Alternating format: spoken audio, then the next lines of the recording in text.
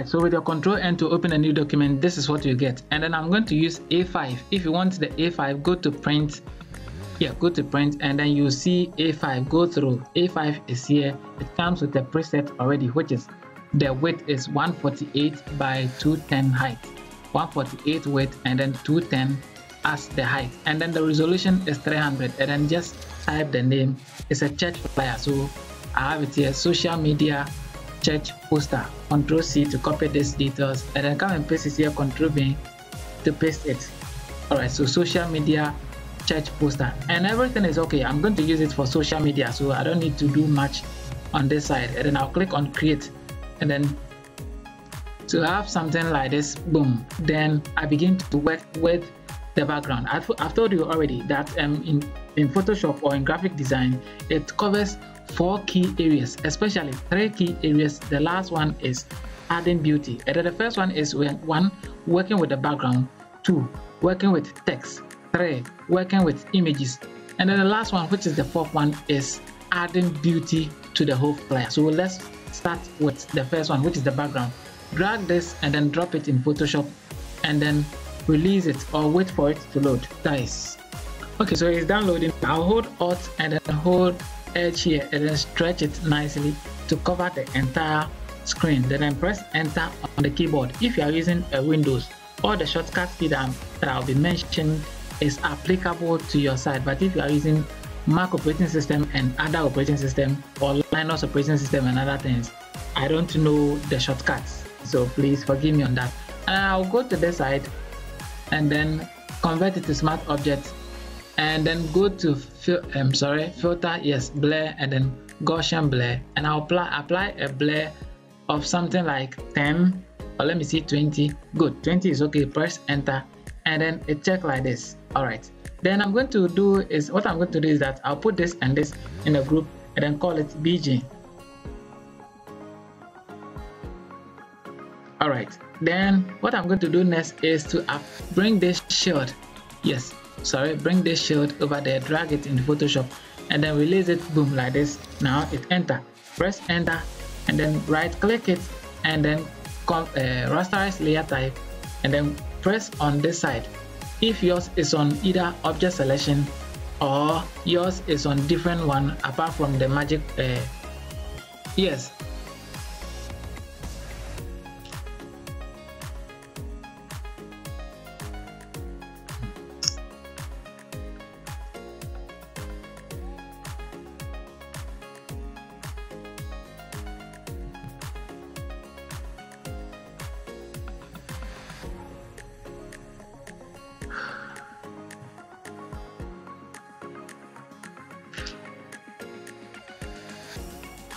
Alright, so now it's done selecting. I'll press Ctrl C to copy it, and then Ctrl V to paste it again, and then come and delete the beneath one, delete it this way, and then you have this. Awesome. V on the keyboard, Ctrl T, and then let me zoom it, or let me scale it down like this, and then push it up here. Alright. Now what I need to do, okay, so what we did was that after we brought the shield inside, after we brought the shield, we brought some lens flare and other things just to make sure it's in order. Just to make sure that it's in order. And this was the shield, if you look at it, and then we brought this nice, just to make sure the inside look like darken and other things, just like that. And then that is it. You can create it yourself, or you can just pick it. Once I'm sharing, then you can call it the shield. Yes, the shield. And then after that, we brought our typing and other things inside. I have all the text here. Ctrl C to copy it, Ctrl C, and then move to Photoshop, T on the keyboard. If yours is not coming, you hit T over here, and then press type anywhere. Type anywhere. And then after typing anywhere, Ctrl V to paste the copied work. Paste the copied work, and then we are going to change the color. Go to this character side, go to this character side. Alright, so we went to this character side, and then maybe let's change the color to white for the meantime. Maybe we'll come back and change it. Press all caps to change it to caps lock. Then V on the keyboard, and then push it to this side. Yes, push it to this side, and I think it's okay. So let's change the color straightforward. Let's change the color straightforward. I think we pick a color closer to something like this. Yes, and if you want to use the hex code is FF7800, FF7800. Click on OK, and then drag it again, hold Alt, and then drag it this side. And then we are going to pick the anointing. Ctrl C to copy it, and then double click here. Alright, so double click inside and then Ctrl V to paste it. Boom. And then what the font we use, I think we use Sensor Decorative Fonts. Yeah, we use a font called Sensor Decorative Fonts. And then let's go up if it's here. Yeah, it's here. And then we change the color from that to white. Yeah, we use a color white. Yes, we use a color white. And then let's see, we use black. Awesome. Ctrl T, and then let's scale it up nicely like this. And I think it's okay. Is this okay for you? Okay, better. So let's close this gap. Let's close here. Okay, let's close here to something like -20 and see. Awesome. So let's more -40, and let's see. And I think maybe -60 will help us. Alright. So push it at the center and see, and then control, then double, and then maybe you go and double click it, and then Ctrl C to copy it, and then double click inside, double click the text, Ctrl V to paste it. Awesome. Ctrl T again, and then scale it up like this, and then push it at the center. Guys, always do as you see on your screen. And I think this is awesome. This is awesome. Then we can put all this in this, and then that. Ctrl J, and then call it text. Alright, so the text and the shield, put all together, Ctrl J, and then call it theme. Yes, this becomes the theme of the flyer we are designing. Then we are going to bring the logo. Yeah, in case you are designing it for a church or a particular church, then use the church details. The particular, that is the name, the church details that they will provide to you. Make sure you use that one. And then let me go and pick this selection tool, and then come and cut this side away. Ctrl V to cut it, and then double click at the edge here, and then you see this, and then go and pick solid color. Yes, you can also go to this FX column. You can go to FX this column, and then go and pick a blending option like this, and then you pick a solid color for it. Yes, come and pick a color overlay. Then you click inside and go and choose color white, and then click OK. Then it's applied to the one we have cut. Now Ctrl J, and then call it logo. Alright, so you see the logo and then the theme are all set. Now the next thing is that we are going to introduce the images, and then the rest of the details will follow. So I have them here. I drag the image beneath this nicely like this, and then the first image, I didn't post this over here, so I'll go and copy it from the main work. So where is the main work? Where is it? Okay, let's go and copy them from here. So I have this here, and then I'll push it up like that, and then release it. Boom, something like this. It's awesome. Ctrl T, and let me reduce the size. It's too big. Yeah, and I think this is awesome. But what do you see? Alright. Hey, it didn't come here. It didn't come.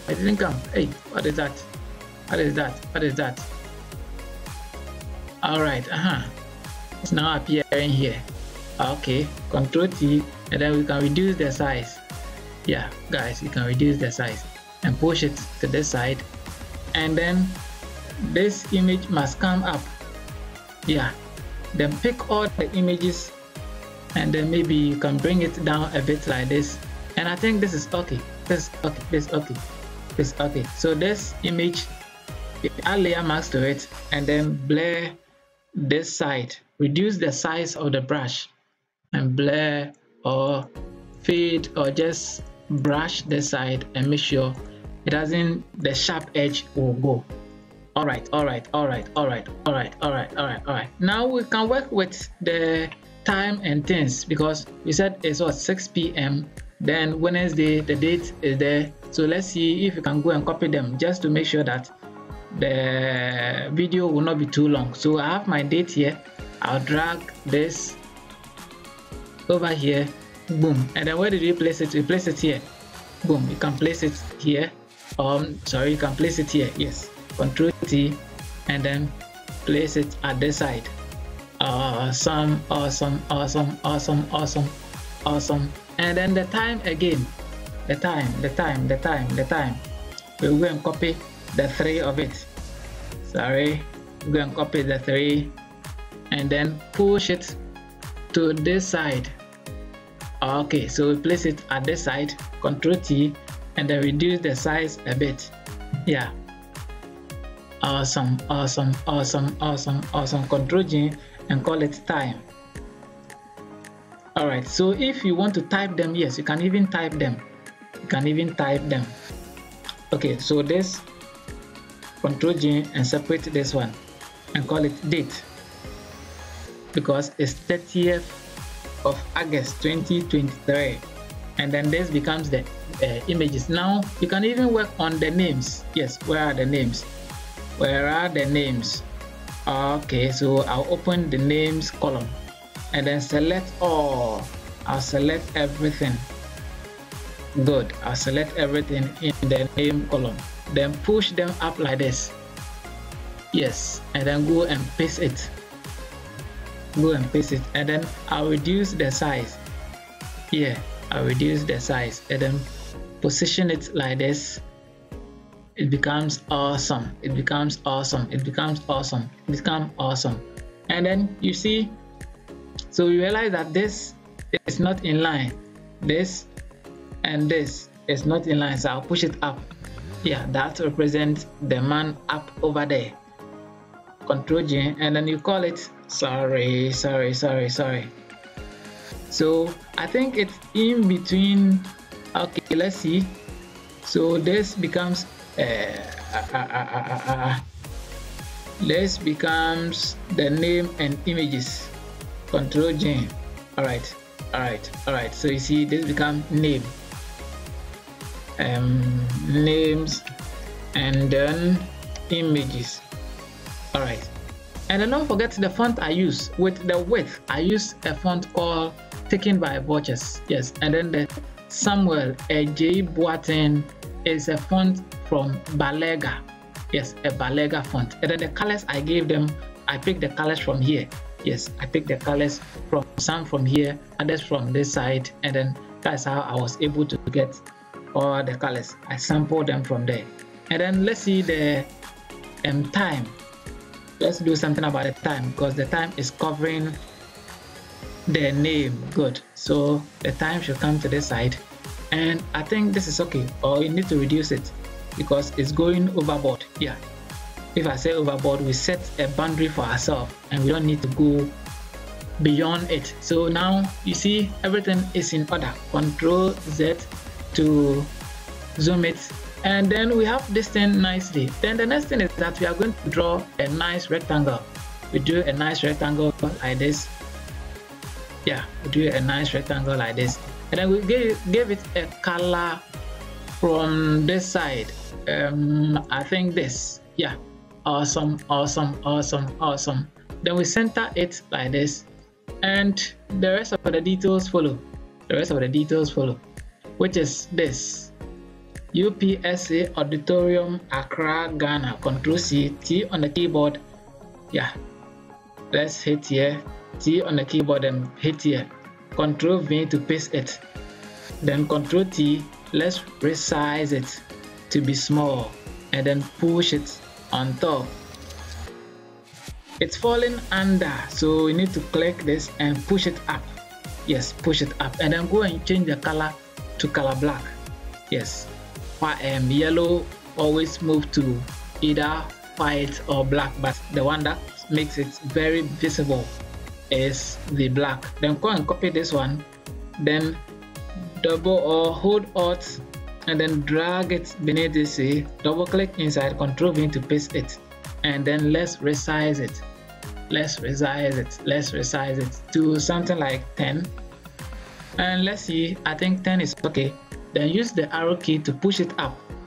Let's go and close here up. Yeah, close here up. Close here up. Okay. And then let's see if we can make it 15. And 15 too will be too much. 15 too will be too much. Or better still, let's see if we can make it 15 and then break some of them apart. So let's break here apart. And then we break here too apart. What do you say? What do you say? Okay, let's make it this way. Okay. So this will come. Yeah, this will come, and then this will follow. Let's see. Okay, let's open up the rectangle. Yes, Control T, and then hold Shift, and then open up here this way. Boom.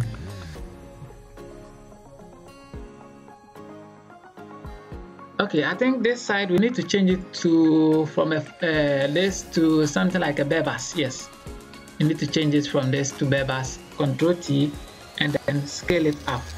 Yeah, scale it up this way, and it becomes awesome.